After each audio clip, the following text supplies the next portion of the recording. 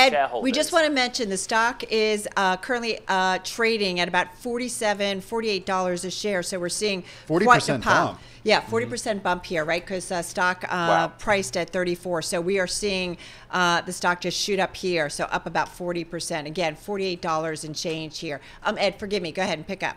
No, redhead that. Somebody in Bloomberg News send the We're red doing headline. We're doing it. We beat the redhead. We beat the redhead. This is what happens in real time. Yeah, go Let me ahead. do the math for you. So at $48 a share at a fully diluted basis, approximately including restricted stock and options, that's a valuation just above $9 billion.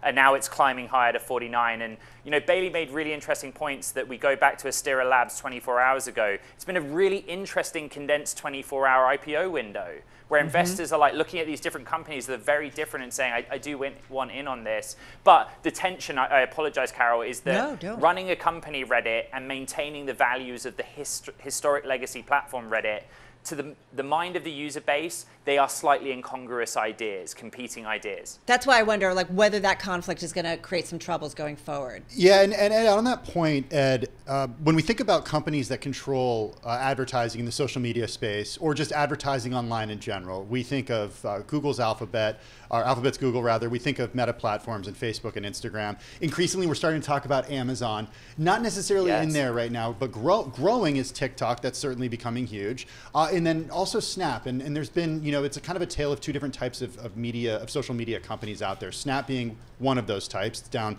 at this point, double digits so far this year. How does Reddit fit in? How does Reddit compete with who's out there? Well, because of the moderation factor. So the content on Reddit is moderated by its community. The moderators that moderate the forums are not paid. They have to have long-standing profile on the platform.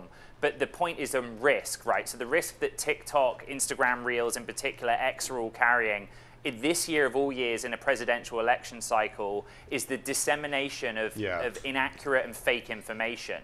And Reddit would argue that the quality of the discussion on their forum is appealing to advertisers because the advertisements are not placed alongside things that might be misinformation, something like that. Yeah, it's interesting. I think, Bailey, Ed's comment makes me think of something that's like, it's more akin to a Wikipedia with the content moderation than it is to, some of these other platforms that we talk about each and every day. No, definitely. And you use it for home improvement stuff. I use it to help try to plan my honeymoon. But when you look at this debut, right now it's up 55%, trading north of now $53.